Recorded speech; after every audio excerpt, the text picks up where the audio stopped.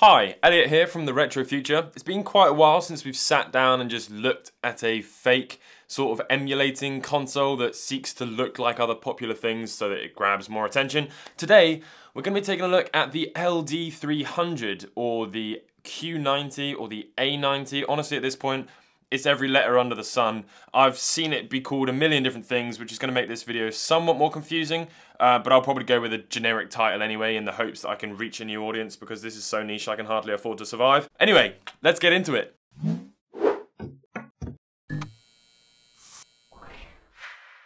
So this ain't going to be a super polished video, however I will read out the specifications for you and then we'll move very quickly on to actually taking a look at the device. So there is a 3-inch full view HD IPS hard screen long-term game without fatigue, compatible with Situ open source system, customizable personalized UI and install app. High with 1500 mAh BP4LDL, long battery life of 6 hours. Perfect compatible with 15 mainstream emulator. Supports tens of thousands of transplant games. GB, GBC, GBA, MD, FC, GG, SFC, NGP, MS, WS, PS, FBA, PCE, CPS. Game format kind of game.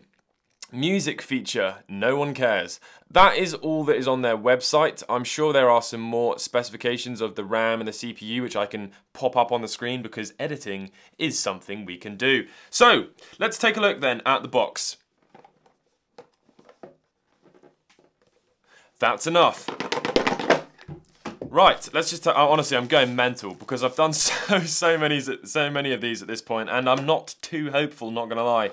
Inside the box we have a USB-C cable which is actually rather nice. Rather nice. We've got all of the generic gubbins, you know, this thing, the Game Machine product warranty card. There isn't a warranty, let's be honest, if it breaks, you're screwed. Chinese manual, oh!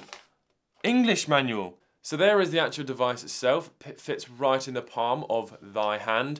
We've got L1 and R1, but we don't have L2 and R2, which is going to make some people very upset. We have got a little analog nub, which is fairly nice, not going to lie. Relatively grippy, not rubberized, so you will end up hurting your finger after a while. We've got pretty nice feeling membraned buttons. Membraned? Start and select is also membrane. D-pad is also membrane. Micro switched plus and minus, which only time will tell what they do, but it's obviously to make it look like a Nintendo Switch.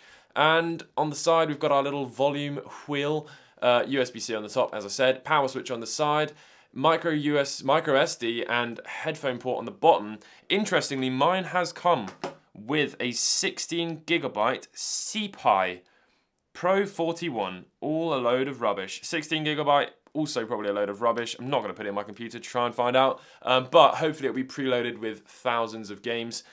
I say hopefully, I do not condone piracy or illegal ROM downloads or anything illegal, to be honest with you. We've got dual speaker on the back, which is actually rather nice. That means it will have stereo output, providing the games you're playing also have stereo output, which should actually be all of them. Game Boys only had mono speakers, but most of them had headphones, so they do actually all have stereo out. So that looks like, why is there tape over that? Why is there tape over that? I'm very curious to know. Maybe it's like a warranty seal. Is that what it's called? A warranty seal? I feel like that's what that is, because if you, obviously you can see there, I've tried to just peel it off with my thumb and it's just gone completely terribly. But yeah, Nokia battery, it's not even a Nokia clone battery, there's literally a sticker on there which says Nokia on it. So pretty good, you can swap them out with other ones if you so wish. So let's turn it on, that's enough waffle. It's a pretty nice size I suppose. The plastic doesn't feel too cheap. I mean it doesn't feel expensive, but it doesn't feel too cheap. One thing that is a massive letdown, plastic lens. Why would that even be a thing? So it's the same software we've seen before, nothing too particularly special.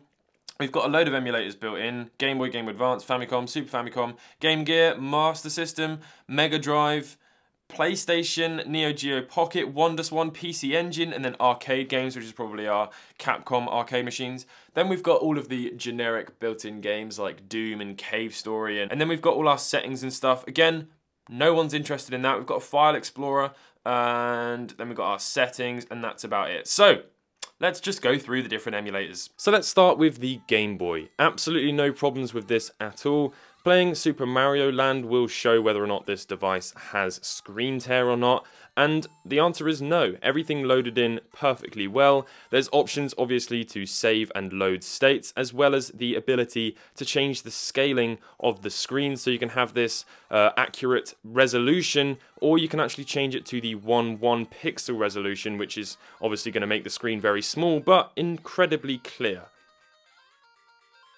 Game Boy Color ROMs are just scattered within the Game Boy ROMs, so the emulator is the same.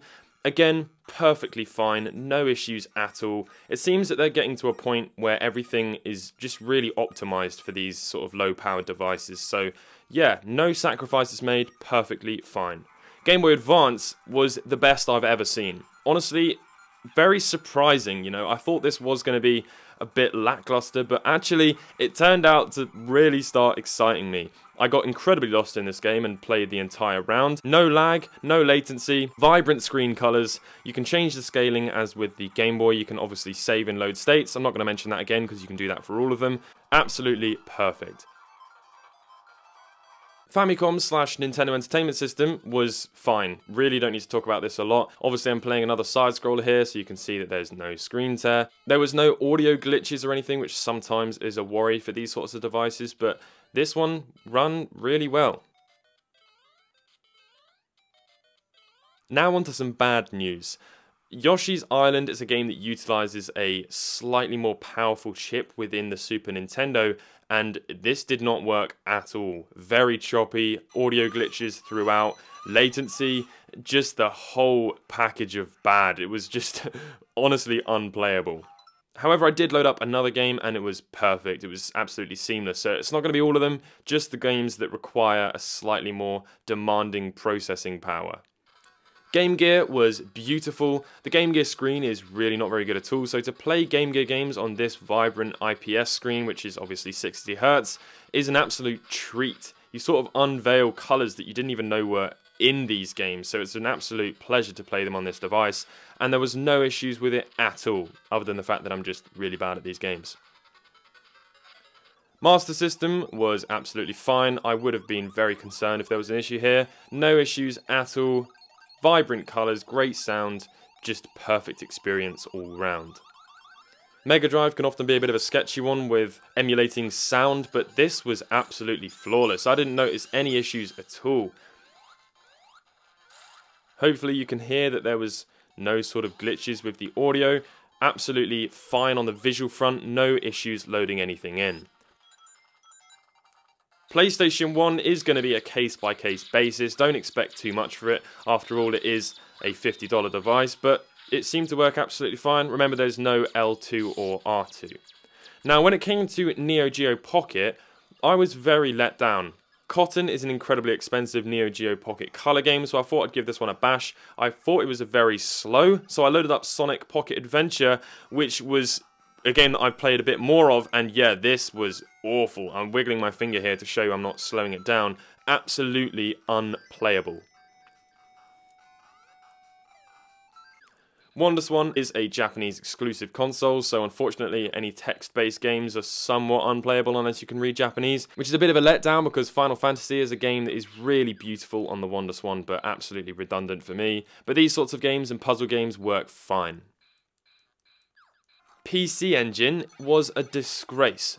Absolutely no directional input no matter what configuration I had it in. I tried multiple different things, multiple different games, and I could not move. Disaster.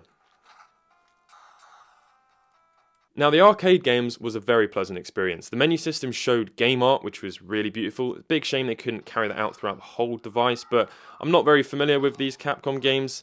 I didn't seem to have any issues at all. You'll have to let me know in the comments and take it for what it's worth and sort of make your own judgment. But yeah, no issues with latency, very silky smooth. I'm really bad at these games, so I do apologise. But yeah, very nice experience. You can hopefully get a bit of an idea of how nice the colours are here. That is going to wrap up this video. I really hope you've enjoyed. As I mentioned at the start, I haven't done one of these videos in a while where I've just sat down and reviewed an aftermarket sort of emulating cheapo knockoff thing. So it's quite fun to just sit down and have a chat and look at this thing. At the end of the day, it's a $50 device that honestly on AliExpress you can find for like $35 that does so much. It does so much. I don't really endorse the fact that it comes with ROMs on there, although you can back up your games that you've got using various different ROM dumping tools and stuff, so you can play your actual library of games. I don't endorse the illegal stuff, but it is a great device and I did enjoy playing on it, so yeah. It's a shame that a few things didn't work very well. The Neo Geo Pocket Color has massively let this thing down. I really like Neo Geo Pocket Color, and the fact that it couldn't hack that is a big shame. Not so fussed about PC Engine, but definitely Neo Geo Pocket sucks.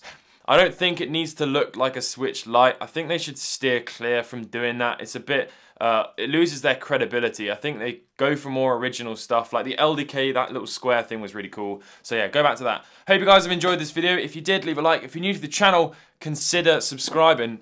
Just checking I turned my microphone on. Yes, I did. I hope you guys have enjoyed. See you later.